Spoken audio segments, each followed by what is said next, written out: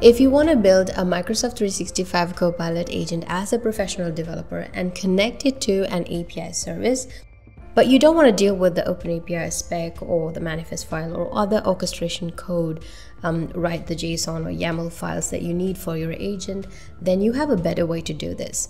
You can have a TypeSpec file, and that file can generate these other files needed for your agent. So you will write code in a structured and type-safe way. Using the Microsoft 365 Agents Toolkit, you can do this today.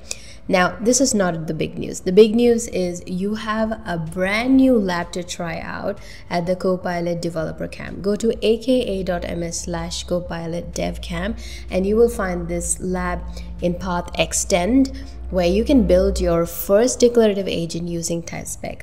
After running this hands-on lab twice at Build this year, we are excited to announce that this is now available for you to try it out at home.